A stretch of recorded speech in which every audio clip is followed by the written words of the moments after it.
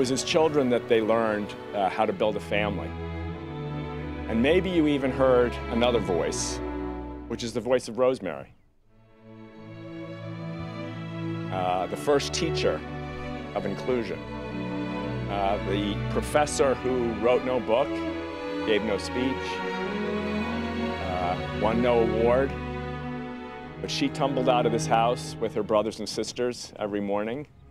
She went down to the pier for races every week.